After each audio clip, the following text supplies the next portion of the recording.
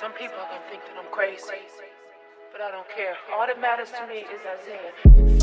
Shawty made that ass clap, she don't need no applause. High fashion, I go, y'all. G-Wagon, or the Rover. I put some ice on you cause you got a cold. I know.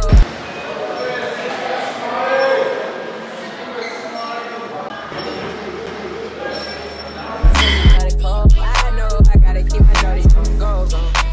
We're not allowed selfies in the bathroom, so I'm breaking the law for you guys. Subscribe.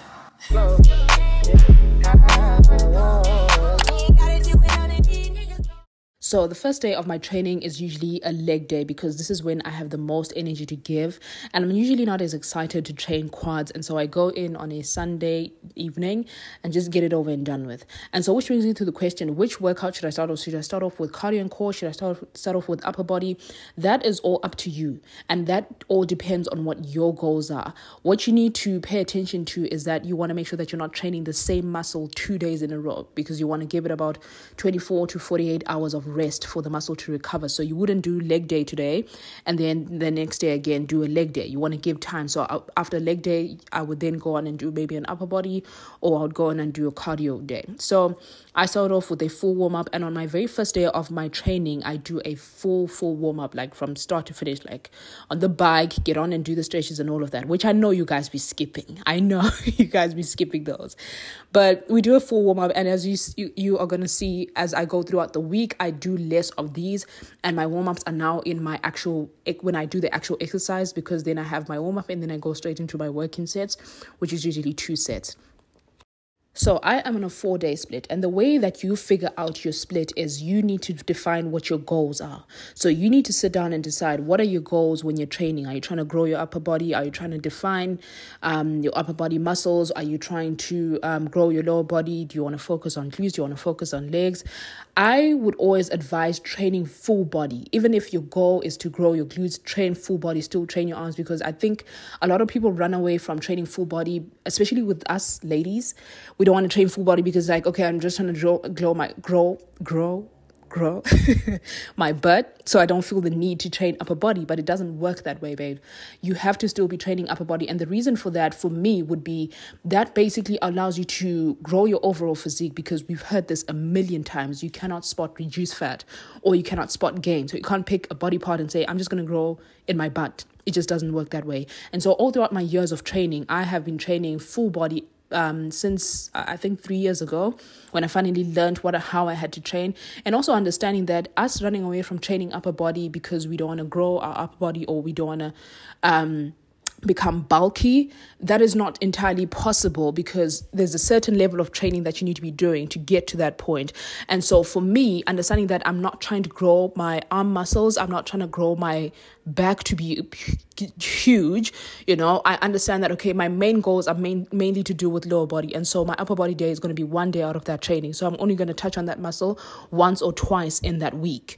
And so you're going to notice with my split, because I have a cardio and core day, I also touch on upper body day then, and then I also have an upper body day, which is just for all my back, my arms, my triceps, my biceps, and all of that. And so what split you're on depends on what your goals are. You can be on a 4-day split, you can be on a 5-day split, but being on a 4-day split does not mean that you work less, because what this means is that the way that you train is just different to someone who would have 5 days to give to their workouts. And so this was my quads and glutes day, which is quite short but very intense, and then we went on to day 2, which is my upper body. The way that I train my lower body is a lot different to how I train my upper body, because I understand my strength. Now, that's another thing that I want to remind you, that you need to pay attention to your strength, how you feel when you do particular exercises, and how you perform. So when you do upper body exercises, how is your upper body moving? Are you struggling through like simple movements such as push-ups? Are you struggling through planks and things like that? That for me is always a signal to say, if you are struggling through such workouts or through such exercises, that does not mean that you should run away from them. So I should not train upper body because I feel weak when I train upper body, but more so it speaks to, I need to build my strength in my upper upper body, because when you build strength in your upper body, it's going to allow for your performance when you do train lower body to be much, much better, and just a better quality of your workouts.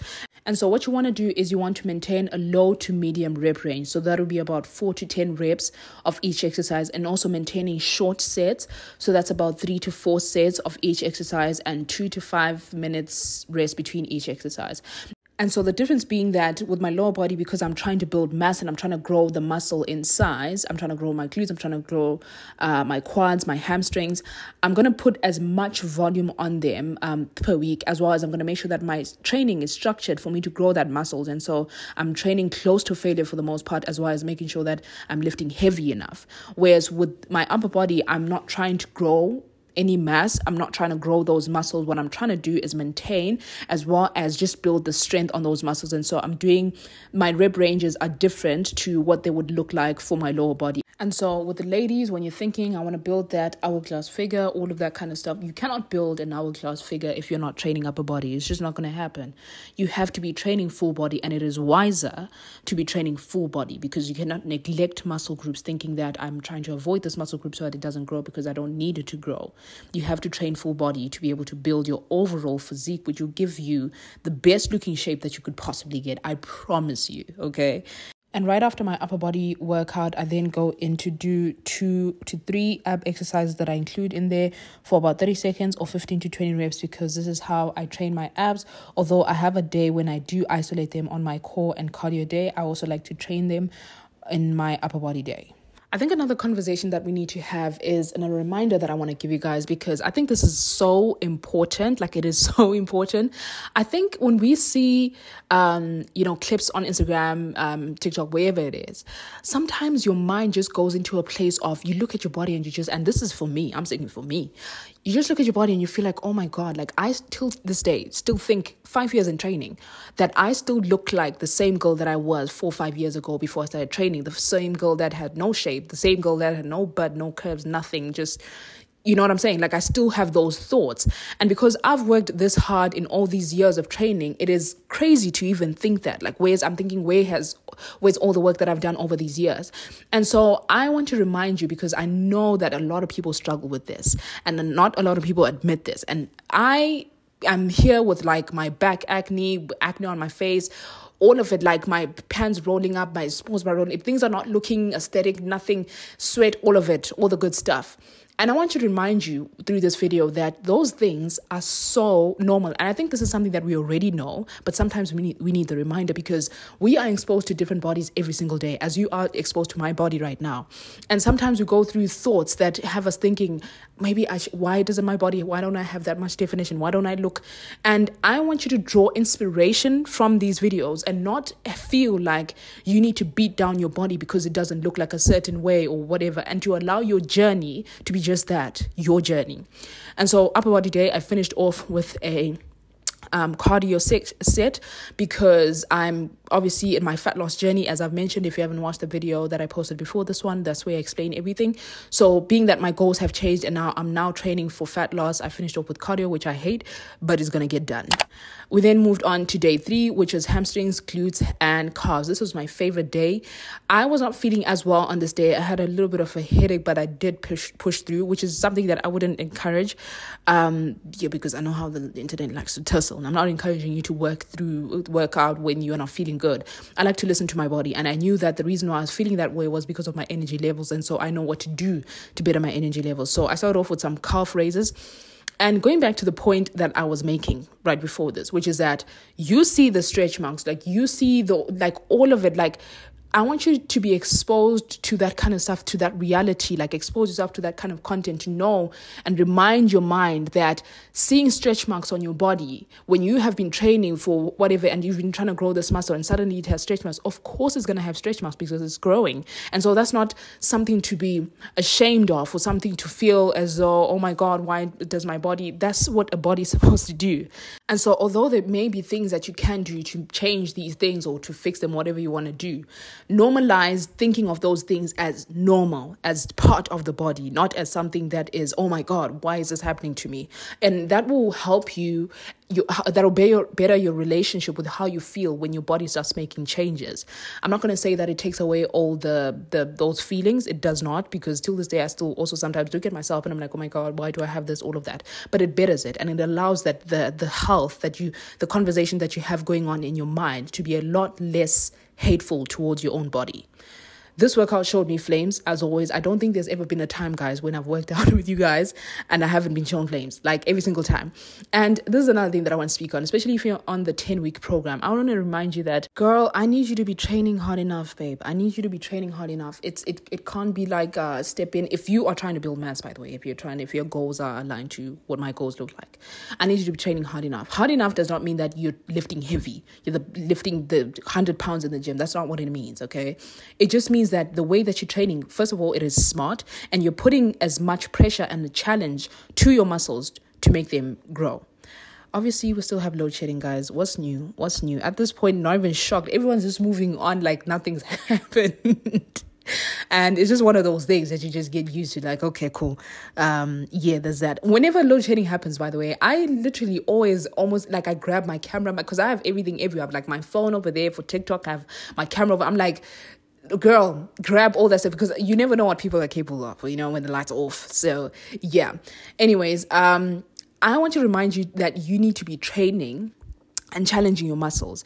The way that I would say, like, if you look at your training right now to say, am I training hard enough? If you notice that when you're training, you're at ease, and the only pain that you're feeling is just the pain of, actually, I just don't like being in the gym.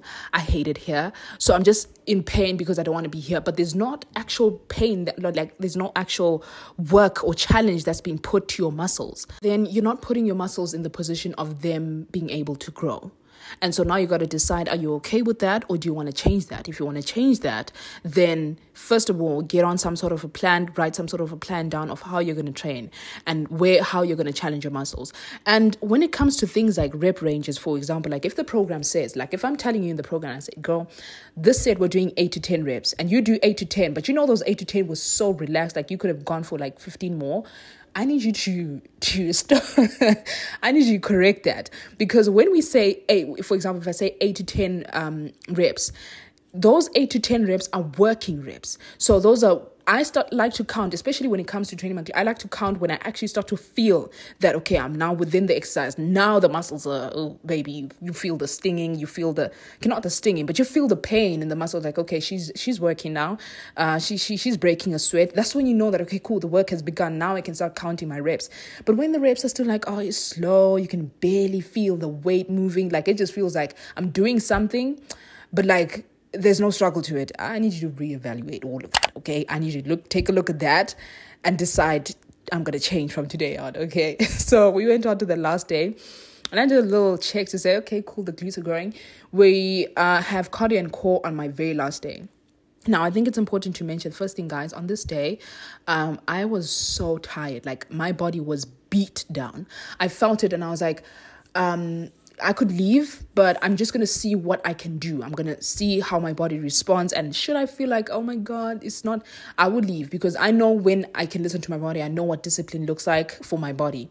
And so I pushed through, and you're going to see I made a couple of changes to my workouts to suit how my body was feeling at the time, which is another thing that I want to speak on, to say, when you are training and you have a program, you have a plan, sometimes things don't go according to plan. As well as with my week of workouts, as you see in this video, my weeks do not look like this every single week, like at all. Like, I promise you, like at all. I have so many weeks where I miss a day, or I miss one of the workouts because there's so much happening, or I didn't train this, I didn't train that, I didn't add as much volume. Some days where I get into the gym and I say, today is just not the day, baby. So I'm not even going heavy. Like on this day, I tried to do my sprints, but I just was not giving the energy that I normally give to my sprints. And I said, it's going to be pointless for me to try and give that same energy when I just don't have much to give. And so what I'm going to give is what I can give, which I then just decided to go for a jog and just keep it at that and just maintain a certain level of intensity, but not too intense, just to get myself in that place of, okay, I'm sweating, I'm getting my heart rate up and all of that,